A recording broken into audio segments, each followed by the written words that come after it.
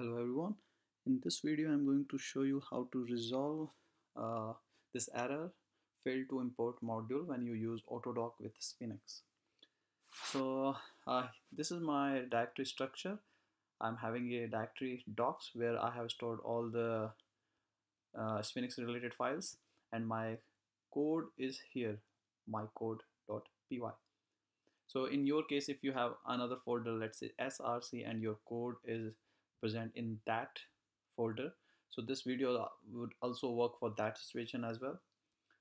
Now, why this error is occurring? So the problem is when you go to your index.rst file where I have written this auto module code.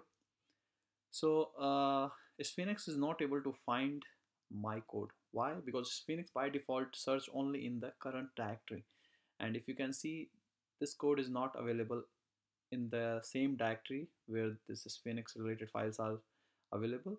So what you have to do, you have to specify, you have to tell Sphinx where to search for the code. So how you can do that, you can just go to conf.py and uncomment these lines, and here you have to add the directory where your code is present.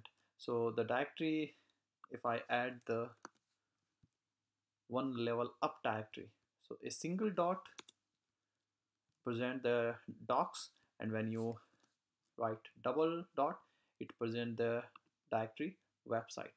So in this line you are telling Sphinx that you also search one level up from the docs.